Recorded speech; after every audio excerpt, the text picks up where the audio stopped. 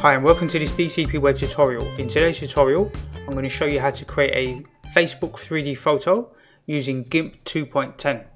So if I open up this folder on my desktop, I've got these two images. I've got this one with this background here, and then I've got a picture of this tree, and I'll put links to these two images in the YouTube description so you can follow this tutorial. Just download the images from the website and you can follow me. So we'll open up GIMP software.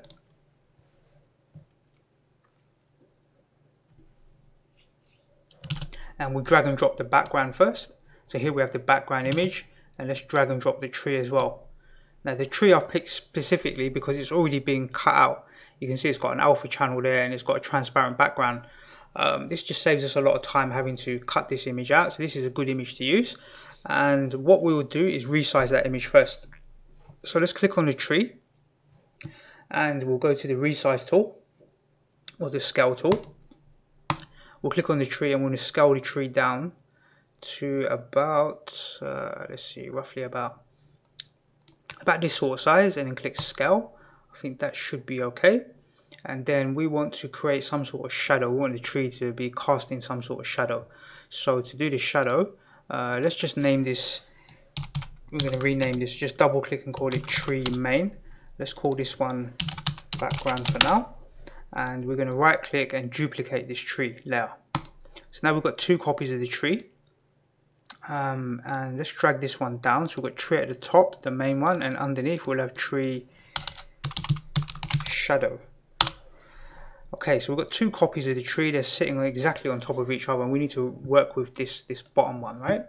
So what we'll do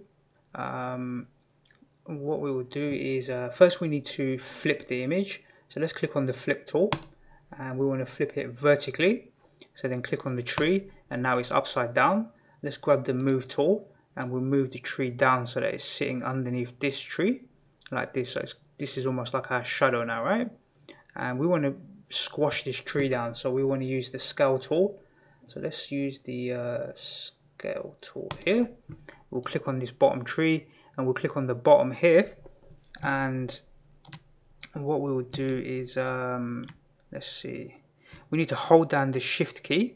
So holding down the shift key will stop it from scaling on perspective. We want to scale it down to squash it like this sort of shape here, and then we'll click scale, and then we'll use the move tool and move it back up, and that's going to be the shadow. I think we need to scale it a bit more, so let's click back on the scale tool and we'll hold down the shift key and we'll scale it just a little bit more, something like this, and we'll click scale, and then we use the move tool and move that underneath here, and the shadow should really be black sort of color, right? So let's go to color, let's go to let's go to desaturate, and then desaturate here, and we'll click OK. That will make it grayscale. Then we can go back to color, we can go to levels, and we'll drag this handle across all the way, and that will make it black. And then we will add a Gaussian blur, right? So let's just click on the bottom layer, see if it's lined up. It's probably a little bit misaligned, so let's just move it to the left slightly, being very picky here. So we just shift it to the left a few pixels. You can use the arrow keys to move things like on the pixel level, and then we can see it's aligned nicely now. Let's click back on the shadow tree. Let's go to filter and we'll go to blur, and we'll do a Gaussian blur, and we're just going to drag across here until we're happy with that blur. So something, I reckon, around here will be good, maybe a little bit more, something like this. We'll click OK. Let's click on the background, and that's our shadow being casted by this tree. So it looks a bit more realistic now, right, with the shadow. Now what we want to do is save this as one image. Let's go to File, Save first, and we're going to save it as 01.cxcf. So this is the GIMP file that we're going to save first. So let's save that. That's our work saved. You can change the blur now. You can do other things to it if you want afterwards. And let's go to File, Export, and we want to export it. Let's select file types here, and we want to go to JPEG here, and we're just going to call it 01.jpeg and export. And we'll leave it at 90% compression is fine. Leave all these settings as they are and click export. Then we're going to go to File, Save As, we're going to save it as version 2 because we're going to do some more work, but we want to retain these original images. We can duplicate them in here, but I just like saving them as 2 separate files. It's entirely your choice. So now this is a new GIMP file that we can manipulate separately away from the original file. And what we want to do is create our horizon and create our grayscale for our depth map for Facebook. So to do that, what we will do is hide the trees first, and we'll create a new layer. So let's create a new layer. So click on the background here, create a new layer by clicking here. And we want to set it to transparency, so make sure transparency is set and click OK. And then we're going to use the box tool here, or the rectangle select tool. And in the swatches at the top here, we want to select black. So just move your mouse cursor to the very bottom left or right hand corner, and that will be black, and click OK. And then where this line is here in the background, right? You can't really see a line there, but that's kind of our horizon there. So we're going to drag from the top here to that horizon point. So you can kind of guesstimate where the horizon sort of is going to be in this image, around here. And then we'll use the fill tool, the bucket tool. We've got the black already selected, and we're going to fill it black like this. Then we'll create, let's call this BG1. So we rename it to BG1. We're going to create another new layer. Let's create a new layer. That will be transparent as well. So here we've got another new layer. Let's call this BG2. And this time we want to create a gradient here. So let's go to select none. Let's make sure the background 2 layer is selected. Let's go to the gradient tool here. And in the drop down here, we need to make sure default is selected here, grayscale, which is default here.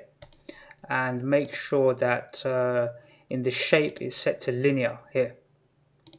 Then we'll move our mouse cursor to this point here, just below the horizon or just above it slightly. Hold down the control key and drag down to here, like just past the canvas, about here. That's going to create this grayscale, and that's pretty good. So let's click the move tool to accept that, and now we've got this grayscale done. The next thing we want to do is we can enable the shadow, that's fine for now, but let's enable the tree. And the tree, we want to actually change its color.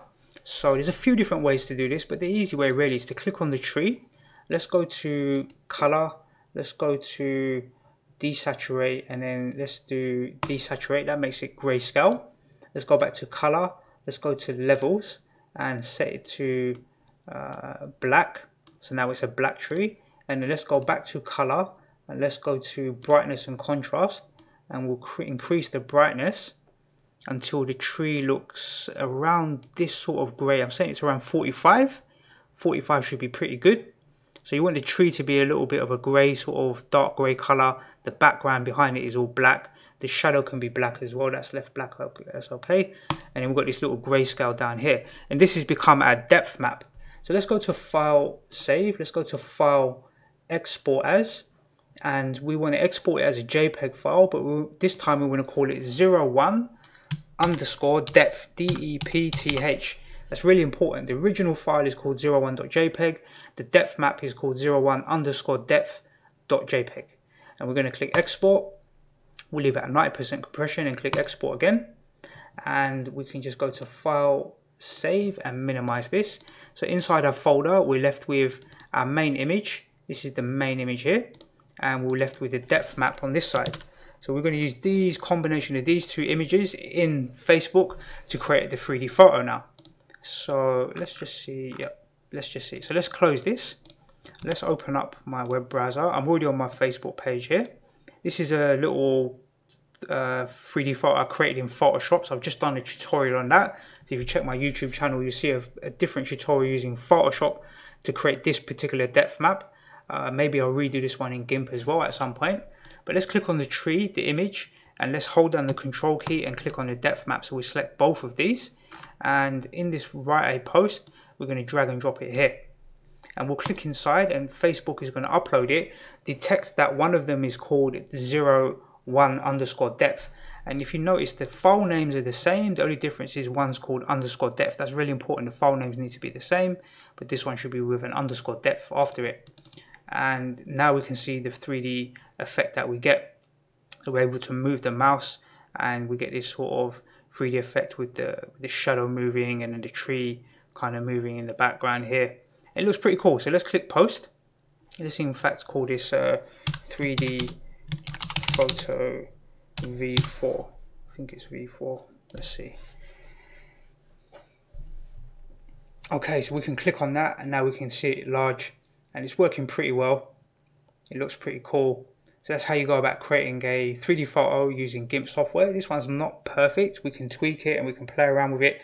You can play around with the color in the depth map of this tree. So if you were to go back to this image in GIMP, you can change the color of this tree, make it a slightly lighter or a darker shade, and that will affect the 3D depth map. You can also change this gradient here. So you might start the gradient higher up or you might start it lower down, and that will also affect this 3D effect here as well. But overall, I'm pretty happy with that. We didn't spend very long creating this, and you can use a combination of any images. The only reason I picked the tree is so that we didn't have to cut around the image. The tree, when you download it from the link that I give you in the YouTube description, will already have an alpha channel applied to it, so it'll already be a transparent image. So this should be really quick and easy for you to recreate using GIMP software. So let's close this down. I hope you find that tutorial useful, and I look forward to seeing you in the next DCP web tutorial.